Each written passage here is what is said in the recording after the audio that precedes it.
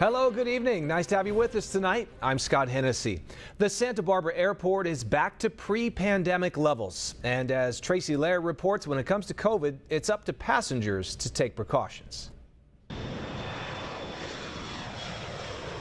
When you go up and away, it's up to you to pack your own COVID precautions. Yeah, it's the honor system, I think.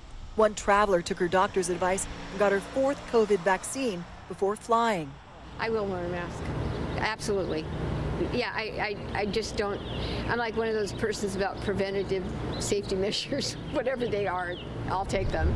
Another, who doesn't want a COVID souvenir from her trip home from the Big Apple, asked to move to another seat. On the second leg of my trip, after I took that photo, there was a guy right behind my head, right behind me, coughing, coughing, coughing. Travel Zoo senior editor says airlines are still super flexible around things like canceling and postponing flights without charging any fees. But you can also buy travel insurance starting at about 10% of your ticket price. Something known as CFAR insurance, cancel for any reason travel insurance. And yeah, it will cost you a little bit more, but it is the most comprehensive way to cover not just COVID-related issues on the road, but some of the basics like hotels and flight delays and cancellations.